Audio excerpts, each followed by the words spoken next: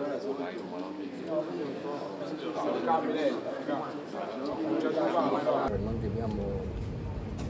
dobbiamo dimenticare.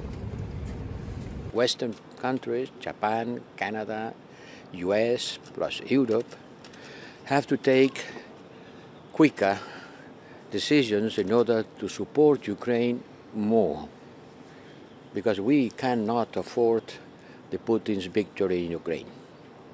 And Ukrainians are fighting, but they need arms. They need arms. I haven't finished. They need arms, and we have to provide them much quicker.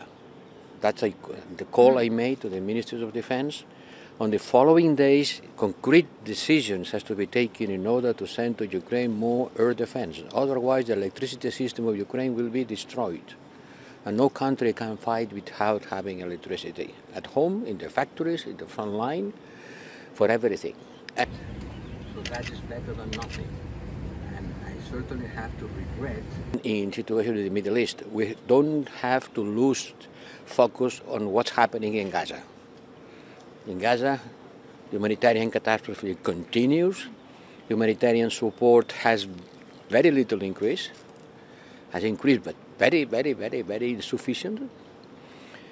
We have to ask Israel for a restrained answer to the Iranians' attack.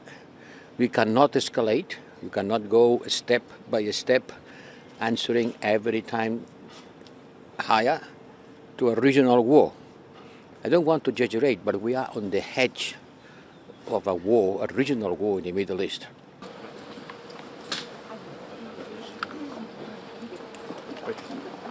Grazie.